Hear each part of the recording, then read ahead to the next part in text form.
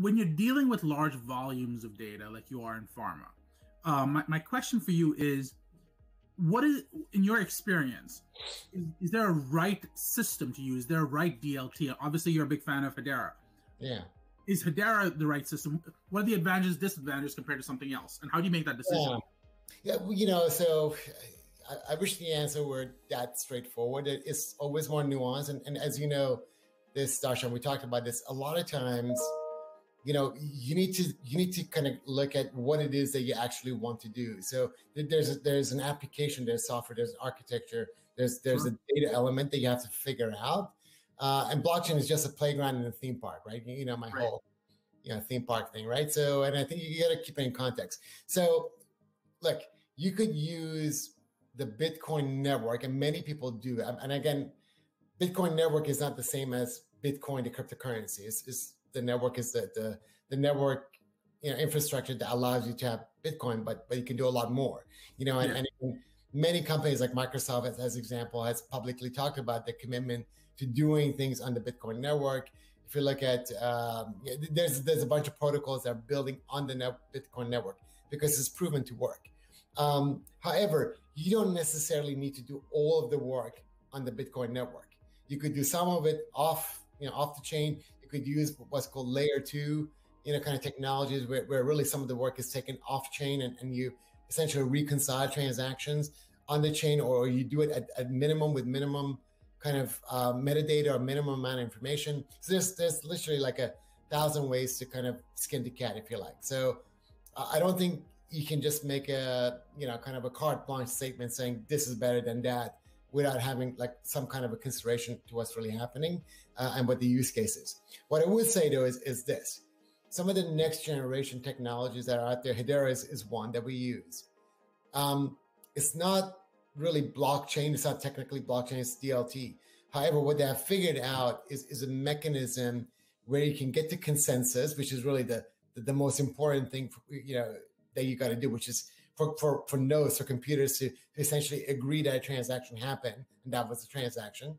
So get to consensus very, very quickly at very large scale, but also, and this is the important thing, I think, in a very economically viable way, right? Because if you look at Ethereum right now, layer 1 Ethereum, the mainnet Ethereum, even if you remove the scaling, kind of questions and conversations and use layer 2 technologies and things like this, or you do things offline, the transaction fee is pretty high. I think I forget exactly, maybe like $2.50, something like this, to have a transaction on the mainnet. That's a vast difference than like 0.0001 cent on the Hedera network, right? So that's one of the key reasons why we like, Hedera, and because we're proponents of doing real-time transactions to the tunes of millions of transactions a day. Right. If you're going to do that, you need to have a model where the underlying cryptocurrency, that the underlying token has to allow you to do that at scale, but also in an economically reasonable way. Because otherwise, nobody would ever buy our technologies, because you're kind of like, if you're like, your shipping costs is just too high. It winds up being too much money for what then people would say, essentially is a regulatory or an auditing type of function, as opposed to operational function. So what I think is interesting is you talk about the advantages of Hedera, which obviously are apparent when you're talking about cost, but one might argue that Ethereum, or the blockchain, the Bitcoin backbone, if you will, has proven to be a time-tested system. Yeah. And really, one of the big things you see, whether it's in tech and you're talking on mainframes, or you're talking about pharma, and you're talking about just data and pharma, is trust and knowing that the system works. Yep. Would people argue that, and I'm speaking as a novice, would people argue that Hedera may be all those things, but we don't really know because we haven't tested them out yet? Yeah, but this is, you actually hit on kind of the underlying kind of crux of what you have to consider when you're looking at again, a public blockchain, right?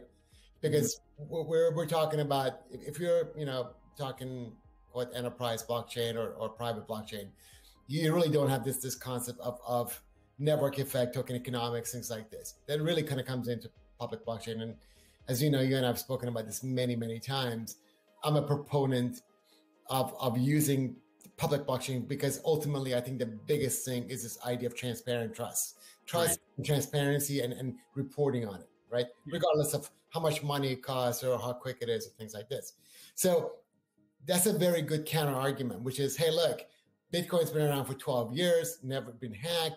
You know, there's millions of nodes around the world, right? It's permissionless. Right. Anybody can, just download, the software, get the GPU, you're up and running. But, it may take a couple of days for you to index all of the blocks, but then you'd be a node, right? All that is good. It makes perfect sense. Hedera doesn't have that. There's like 16 nodes, and those are permission nodes because they're basically the 16 council members right out there. And in time, there will be a, permissionless model where you and I could have nodes on it, things like this. But hasn't got there, so therefore hasn't passed the test of time, hasn't passed the true test of maturity and growth. Those are all good, counter arguments. Right. What I would say though is my, I guess, additional kind of line of thinking is let's look at the business plan. Let's look at things like, so with a public blockchain, really ultimately, the more nodes you have, the more secure it is, because what you're doing is that you're really, typically for the modern ones, you're staking the tokens. And if the tokens are distributed, kind of somewhat proportionally, and the more nodes you have, the more tokens that are in play, the more accounts you have, the more likely that it's secure, right? It kind of comes down to this, and again, there's a lot of mathematical proofs behind this that I don't think we need to get into at this moment. But all to say, it's kind of this catch-22, right? Because in order to be more secure, you have to grow the network. Right? In order to grow a network, you have to have more people, so they have to believe that it's secure. Right. And this is really where to me, the cleverness of token economics comes into it. It's this game theory, this to and fro of well, how do you grow the network and get quote network effect? If you're just starting out, right? And how do you incentivize people to do so? How do you convince them? So I think where I am with this is that I look at some other factors such as the team. The Hedera team I really like. They're the seasoned professionals. They have a game plan that's like at least 15 years. They basically publicly have said that they want Hedera to be the kind of like trust layer for the internet and have a 100-year business plan, right? So this in our world of healthcare and pharma, I mean, units of time are measured in decades, certainly not months, right? It's really decades, right? So it would be ludicrous for us to go to somebody and say, hey, boss over at Novartis, this investment is going to pay off in a year. Right. Nobody really is going to take it seriously. So I kind of like that. It's more seasoned, it's laid out, but also I like that there is a token release cycle that's proportional to this idea of a long-term growing of the network effect and long-term security of this public blockchain. And again, not to get into all of the details, but it's designed so that somebody could not, at least it would be very, very difficult to game the system, to essentially have one miner that can basically control the entire network. Because if one miner can do that, then all of a sudden you have a leader node, and it's no longer a public blockchain. Now you're talking about basically a private blockchain with a different label.